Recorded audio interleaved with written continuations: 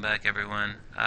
Today I'm going to be, showing you a couple of things about how to work with polygons a little bit more. I already have my mesh imported from the last import. You can import just a regular. I wanted to create a little skirt around my belt, just a little mini skirt, kind of add some attraction. But I was also going to want to create a split right down the middle so it can kind of fan out on both sides of it. After I've created. I'm going to show you how to split the polygons without destroying the UV map. And I'm also going to show you in this video, hopefully I'll have time for it, if not it'll be in the next one, of a cylinder. We're going to do the, something around the leg. I'm going to create probably some leg armor. But on top of creating leg armor, I'm also going to show you how to take that leg armor and mirror it so it'll appear on the other leg, an entirely separate object. It'll be its own mesh. But I'm going to show you how to clone this and then mirror it so it is basically a reflection. The entire UMP model is roughly asymmetrical, so if you set something up on just the left hand side of the body, kind of right down the middle, you set something up over here, you can always clone it and mirror it to match the other side. Well, anyways, back on topic.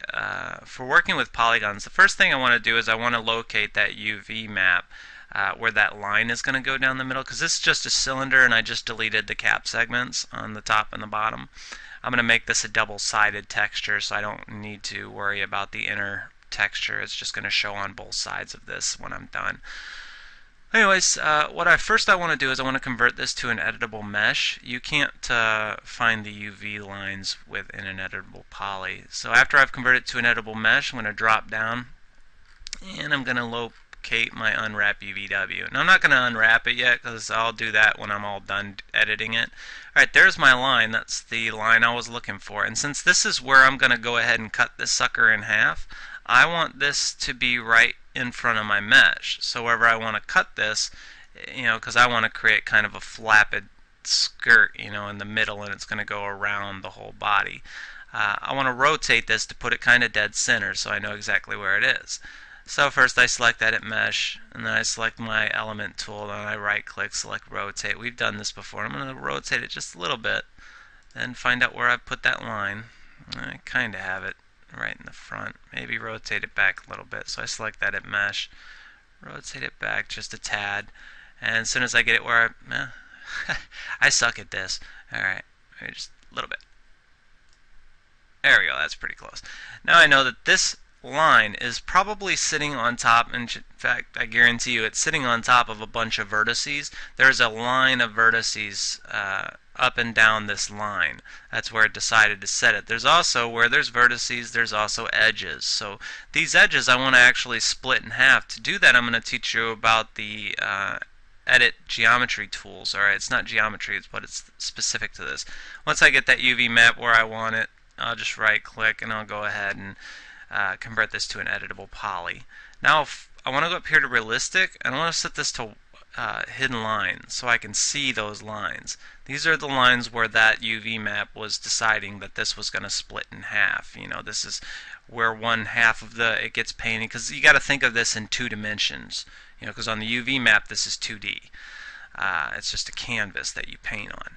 So I want to go ahead and take it right here where the the top and the bottom on the canvas would have been, and I'm just going to cut this sucker in half right here. So to do that I'm going to go over here to my Edges tool, and look here, we have this section called Edit Edges.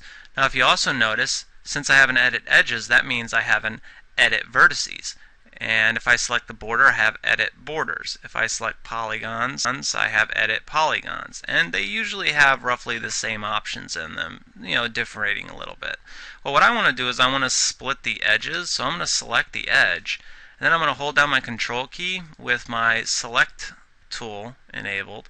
And I'm going to select each one of these edges right down this middle where I want to cut this thing in half.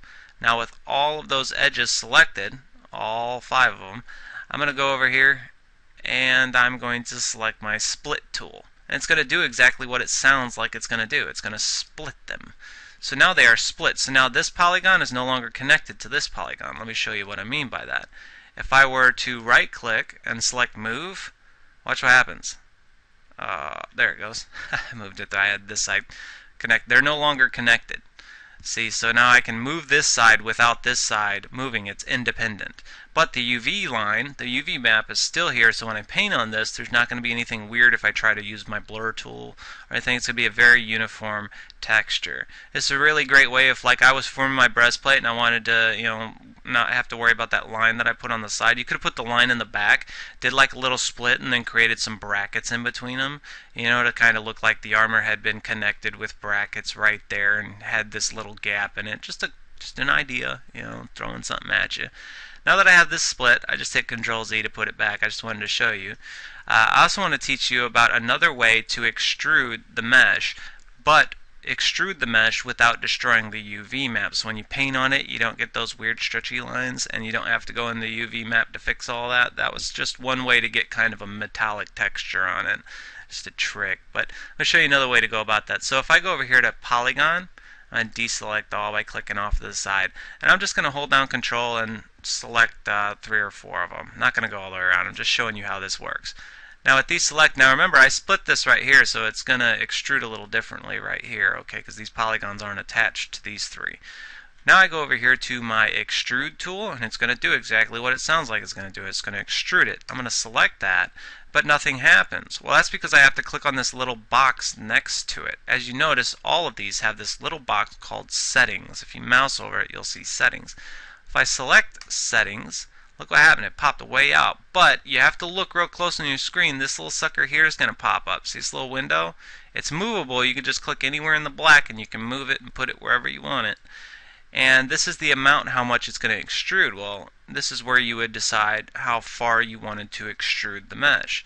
You can select as many polygons as you want, and they'll all extrude uniformly, provided that you didn't split anything like I did right here in the middle. See, because I split this, so these are moving independently. These 2 polygons are moving independently. I'm going to hit Control Z because I don't really want to. But this just, when you're done moving it, you click the check box, and then that's set up the way it is. Now you'll notice these planes right here, when I paint on these, you know, after I unwrap my UVW, it's not going to be all stretchy. It's going to look fine because I extruded it using the actual extrude polygon, and it created polygons as I did it. Now I'm going to show you, let me put this back because I don't want to have to make this cylinder again. There we go. Yay. Alright, so I'm not going to extrude that. There's also other tools like, you know, if you wanted to bridge something, like let's say I wanted to create a bridge between one polygon and another, you know, and it would create another polygon. Let's say this polygon here was gone, right? And I wanted to create a polygon in between these 2. Well, I could select this polygon, then I could select bridge, and it would create something that goes from one to the other. Now naturally this doesn't work very well in the location that I chose to do it, but you can see that these are just other tools, you know, and I'm not going to do this. These are just other tools that you got to play with, and there's also settings for all of them. You know, you can bevel, insert, outline, just all kinds of tools here, and each one of these has their own. So like, let's say I had this polygon deleted. Let me show you this. Let's say I delete this polygon, and I go to my edge tool, and I select the edges. Hopefully this will work with me selecting all 4. Usually I only select 2.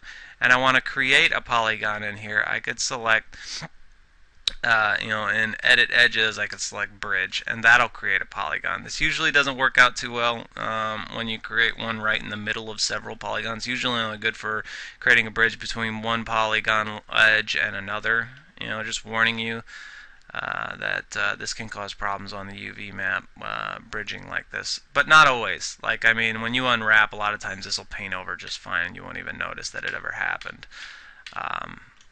That's just, I'm talking very basic UV map. UV maps can be fixed for anything. You just have to know a lot about editing UV maps. Alright, so the next thing I'm going to do is I'm going to form my little skirt around the body, which you guys already know how to move cylinders. I'm not going to keep showing you me moving my cylinders. I've shown you that plenty of times. So I'm just going to move this cylinder around closer and create a little skirt right underneath the belt. And I'll pause the video here in a second, you know, and it'll kind of turn the page and I'll be all done with this. But I'm also going to create a cylinder and put it over the leg. So you can go ahead and do that without me. You don't need my help to position a cylinder around a part of the body. You should already know how to do that. And I'm going to show you how to actually take the cylinder that we created on one leg, just on this leg over here, and I'm going to duplicate that cylinder. And not only am I going to duplicate it, I'm going to show you how to mirror that duplication so that it'll be an exact replica, but a mirror replica on the other leg. So it's going to be a really cool trick that I'm going to show you here in a bit. So anyways, I'll see you here in a second. Turn the page. Alright, welcome back. I just went ahead and created my leg armor. I just made a cylinder and spent some time in all three windows from a front perspective and a side perspective to move the vertices, then increase the amount of vertices, smoothed it, you know the works. I just created this simple, basic shaped leg armor for my character. Also, I went ahead and I also made a belt, which you can see here. I just made a belt and put some went up here to my create tab and created you know, a sphere like this, and then I just basically chopped half the sphere off, you know, by converting it to a editable poly, then grabbing it and grabbing everything on one side like that and just hitting delete, and now I have me a little pop rivet down here. You know, it's just half a circle, no big deal.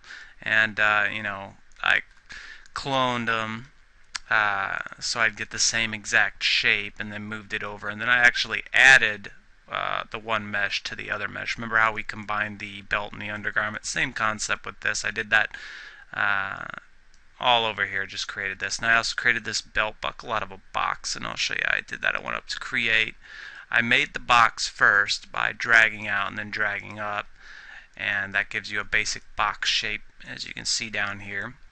Now, the best way to work with a box is put the box in position, and you go to your modify pane after you get it in position and change its width and height like this, you know, just by going like this. Get it in position before you convert it to an editable mesh.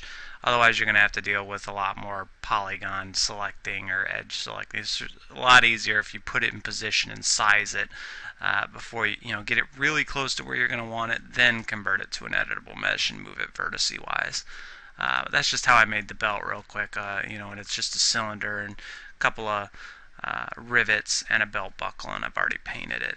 Anyways, I wanted to show you how to mirror an effect. So I've already got this polygon here for the leg armor, and just to mirror it, all you have to do is very simple, is you right click on it, and then I would go ahead and select clone. I want to make a copy of it. The copy will happen right over the top. It doesn't look like it's there, but it's there. You have it selected. Then up here in the modifier list, you just drop that down, and yep, mirror. Just select the mirror modifier. The x-axis is fine, should mirror it directly the way you want it. Then you right click and you select move, and your widget should be down here, and you just move it over to where you want it, wherever that is, and you just kind of want to line it up, you know, and just make sure it's sitting in the exact spot as the other one just by moving it on the x-axis. You know, it's very easy to move, and then you just kind of zoom in and make sure it's kind of sitting in the exact same spot on the other side, you know, which it looks to me like it is. I can deselect and look at the body in this upper pane, then look at the armor, distance in between them looks pretty much the same as the other side. And since all I did was move it on the x-axis, and the UMP body tends to be asymmetrical, I don't have to do anything else to it. So I mean, it's pretty much perfect. You know, it's right where I want it. It's the same as the other side. Then all I'd have to do is select it. It still has a modifier on it, so I want it to stay here.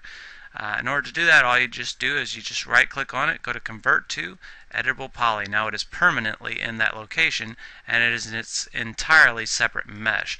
Now most of the time, you know, you could select this, right, and then you could just go over here and click attach, and then select the other leg, and now the legs come together, you know, as a single unit. So you'd paint them both at the same time, and then you'd click off attach. But of course, you'd want to, you know, unwrap the UVW before you texture it and all that good stuff. And in the next video, I'll get this out there and we'll test it out and see how this armor is starting to turn out. I'm going to go ahead and texture mine, go ahead and create your leg armor, you know, and add any little modifications you want to your armor. And when we come back, we'll take a look at how this armor looks in game and go from there.